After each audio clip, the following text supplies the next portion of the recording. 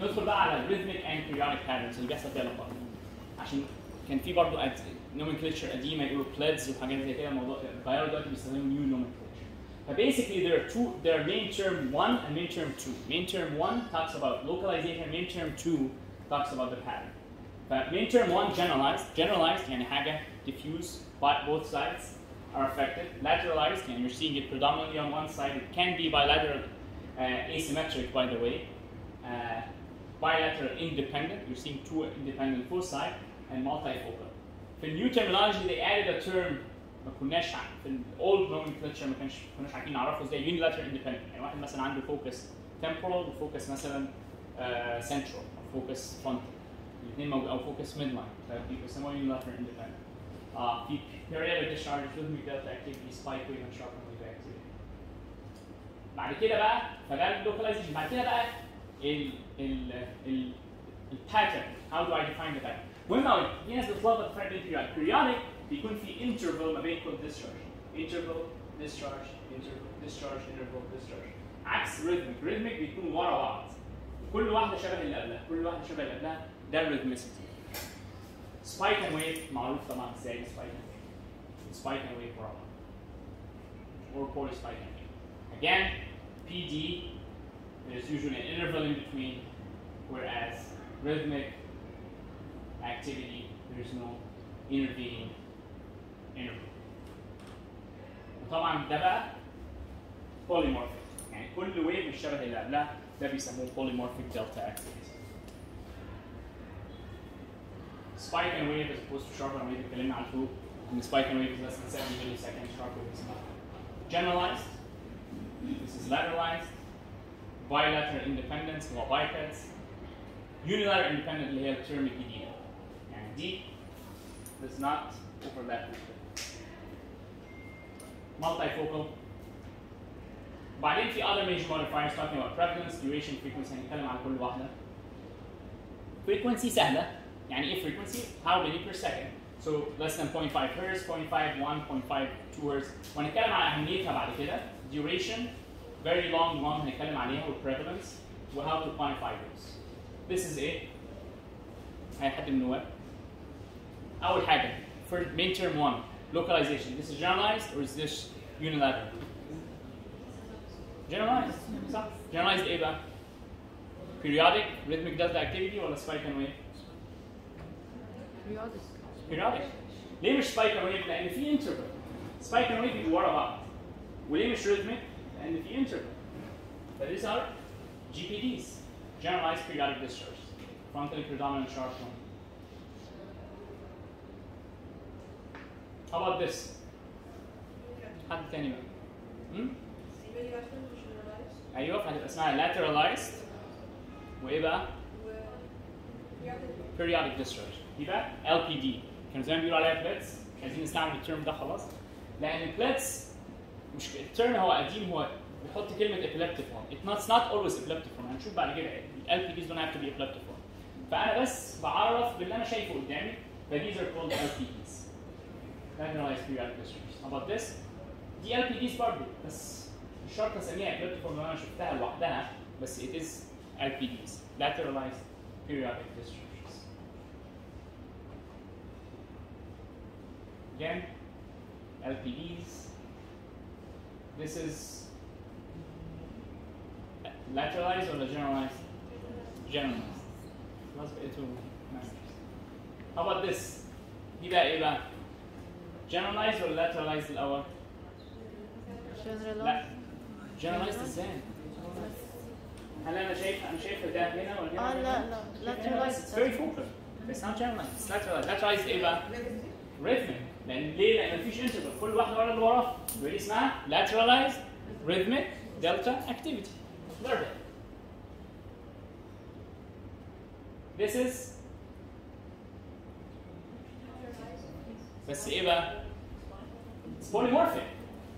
يعني ايه polymorphic؟ يعني انا بصيت على الويف دي مش شبه دي مش شبه دي مش شبه دي. لازم على الاقل الاقي 6 cycles ورا بعض عشان اقول على دي rhythmic او periodic او اي حاجه او spike and wave. 6 cycles يعني ايه؟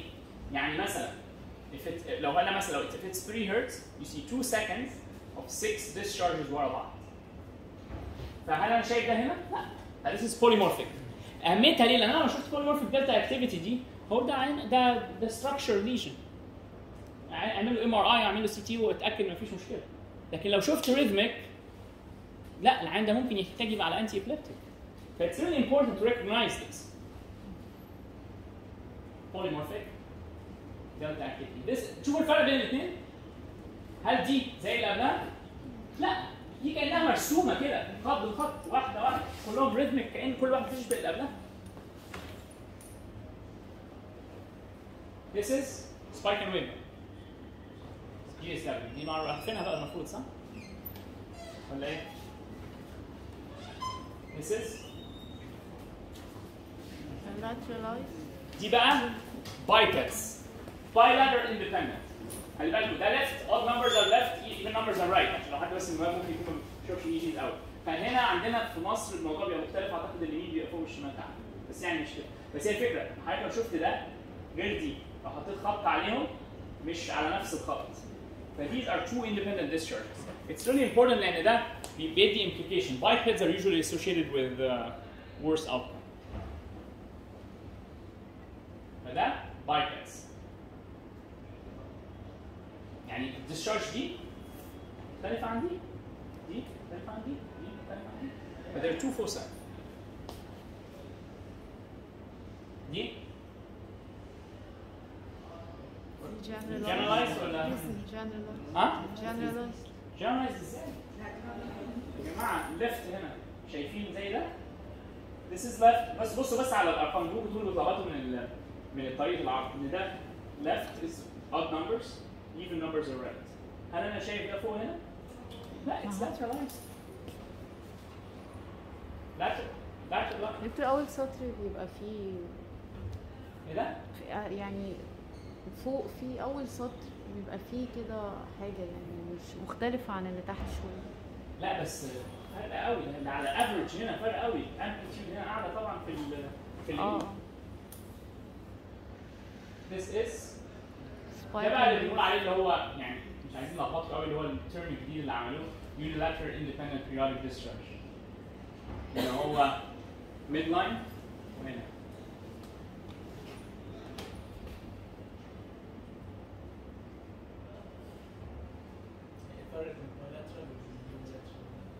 هو الفرق ان انا يعني البايلاترال اندبندنت بيريودك ديسشارج اتعمل عليه ستاديز كتير قوي واسوشيتد with worse outcome.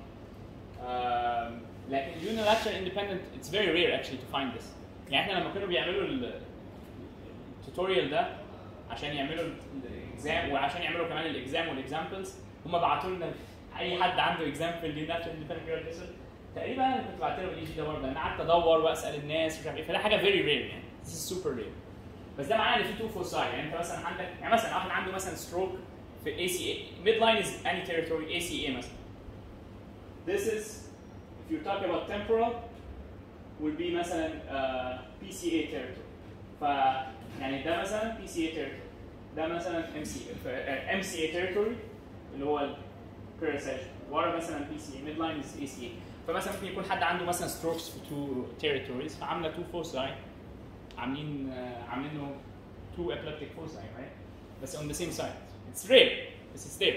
Bipeds is usually a multifocal process.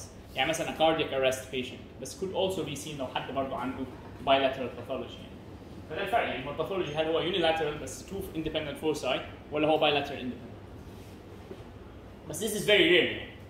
بس هي غالبا ان هو بيبقى فيه two foci that are potentially epileptic. ده بقى مالتي فوق يعني في هنا مالتي فوكال يعني ثلاثة أواطر. بعد كده بقى بيتكلموا عن prevalence of the pattern less than 1% rare 1 to 9% occasional. الحاجات دي مش لازم تحفظها يعني دي ممكن ترجع لها بعد كده تبقى موجودة في ايه؟ في الترمينولوجي بس أهم حاجة نكون عارفين ايه الترمينولوجي اللي بتستخدم. في بقى modifiers بيقولوا بقى ايه؟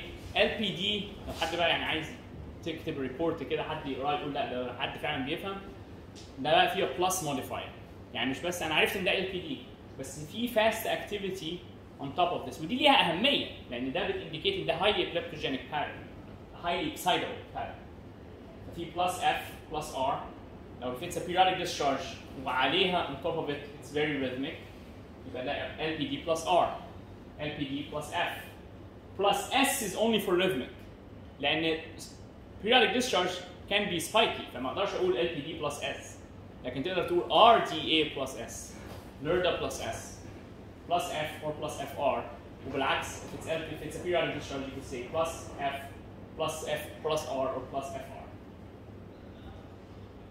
ده مثلا periodic discharge وعليه fast activity PD plus F PD plus F PD plus F PD plus R ده spike and wave لكن ده plus R ده الفرق ما بينهم الفرق ما بينهم ان ال PD بيكون في interval زي ده spike and wave بيبقوا ورا بعض بس في برضه هنا rhythmic component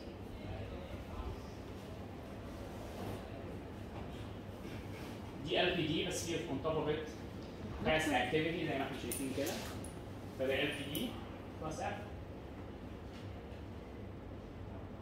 دي بقى LERDA plus S plus S ليه؟ either in the rhythmic delta activity is sharply contoured أو في sharp wave on top of it فدي LERDA plus S طبعا ساعات بيبقى صعب جدا تقول ده LPD ولا ده LERDA plus S بس once it's LERDA plus S it's really highly excitable when indicating high risk procedures very almost as equal to LPDs this is LPD plus R LPD plus R بعد كده هنتكلم بقى على تعريف كلمة ictal interectal continuum حد سمع عن فكرة الاكستريم دلتا براش دي ممكن تيجي بعد كده في حتة ايه ال NMD encephalitis هو دلتا براش حد يعرف دلتا براش دي اصلا الكلمة دي اصلا في ايه؟ دي لو حد بيقرا نيونيتال EEG لازم يكون عارفها ان الدلتا براش دي في النيونيتس اللي هي بيسموها الاسم الثاني بيتا دلتا كومبلكسز ريبلز اوف بريماتوريتي ده بيبقى دلتا ويف اون توب اوف ات في بيتا اكتيفيتي دي بتبقى نورمال في بري تيرمز بنبتدي نشوفها في بري تيرمز البريميز بس ممكن تشوفها حتى اب تو يعني 40 ويكس او 44 ويكس بعد كده بقى بنشوفها اكستريم في واحد ادلت مش نيونيت it's actually abnormal it could be associated with NMD encephalitis فهم بقى هنا في الترمينولوجي قالوا طب احنا نعرفها ازاي عشان نكون عارفين ان ده it's definitely EDB plus EDB اللي هو associated with NMD encephalitis فابتدوا يعرفوا definite و possible EDB definite EDB if it's RDA plus F وفي stereotyped relationship for the activity زي المنظر ده كده RDA plus F it's really stereotyped بنفس الحته plus F activity او PD plus F ونفس الفكره superimposed fast activity و stereotyped relationship لو ده مش موجود هيسموه possible EDB extreme delta brush extreme delta brush